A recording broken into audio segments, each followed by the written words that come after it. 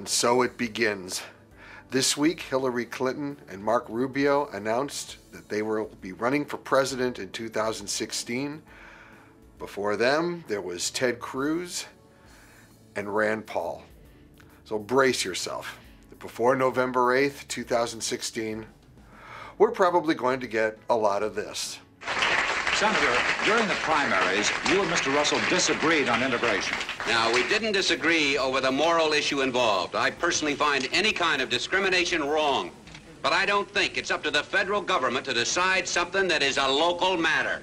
I may not like what they do in Mississippi, but I will fight for their right to run their state the way they want to. And this. So let me tell you what's at stake in this election. It's about George Bush and the whole sleazy little cabal of them. You're going to get tax breaks for the wealthy. You're going to get a guy that doesn't know what a grocery store scanner is. I'm getting sick and tired. I am every single night hearing one of these carping little liberal Democrats jumping all over my you know what. I'm George Stephanopoulos. I'm Director of Communications. Bush was on the defensive. Another good night for Bill Clinton. 3 debates, 3 wins. I guarantee you that if you do this, you'll never work in Democratic politics again. But please, not this. It never ceases to amaze me the extent that Democrats will lie, cheat, and steal to win an election. The Republicans are the ones that are creating chaos. We're right on the goal line here. Just shut it down. Who actually won this election? Who won it? Now, politics in the movies make for perfect bedfellows. Everything you want in a movie, you'll find in a political campaign. It's the thrill of the chase. It's the suspense as the votes are counted. It's more treachery, betrayal, and backstabbing than in a season of Game of Thrones. The great acting, too. But compared to their cinematic counterparts, the candidates running in the months ahead will have some hard acts to follow. Take Broderick Crawford's politically incorrect barn burner from All the King's Men. Shut up, all of you! Now listen to me, you hicks. Yeah, you're hicks too, and they fooled you 1,000 times just like they fooled me. But this time I'm gonna fool somebody. I'm gonna stay in this race. I'm on my own and I'm out for blood. Now listen to me, you hicks. Listen to me and lift up your eyes and look at God's blessed and unfly-blown truth. And this is the truth. You're a hick. And nobody ever helped a hick but a hick himself. Now, to be fair to the real candidates, even the most seasoned political speechwriter is probably no match for Aaron Sorkin. Here's Michael Douglas in The American President. America isn't easy. America is advanced citizenship. You've got to want it bad, because it's going to put up a fight. It's going to say, you want free speech?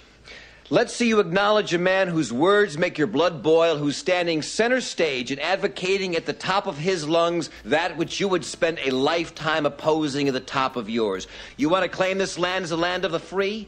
Then the symbol of your country cannot just be a flag. The symbol also has to be one of its citizens exercising his right to burn that flag in protest. Now show me that. Defend that. Celebrate that in your classrooms. Then you can stand up and sing about the land of the free. Then again, some elections do not go according to script. Reese Witherspoon's Tracy Flick in Election thinks she has her high school student government presidency all sewed up.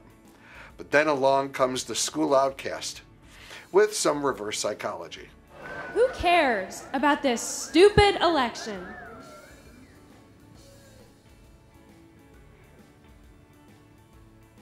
We all know it doesn't matter who gets elected president of Carver. Do you really think it's going to change anything around here? Make one single person smarter, or happier, or nicer? The only person it does matter to is the one who gets elected. The same pathetic charade happens every year, and everyone makes the same pathetic promises just so they can put it on their transcripts to get into college. So vote for me, because I don't even want to go to college. Now, we've seen all too often politicians lose their way, but none have mea culpa'd like Spencer Tracy in Frank Capra's State of the Union. A man just stepped up and asked me if I was any better than the rest of them. No, I'm not. As a matter of fact, I'm worse than they are. They're out for all they can grab. They're one-way guys, but not me. I was going to play both ends against the middle. I sold out to them, but get this straight. I am no lamb led to the slaughter. I ran to it. I had the right idea when I started to talk to you people of America.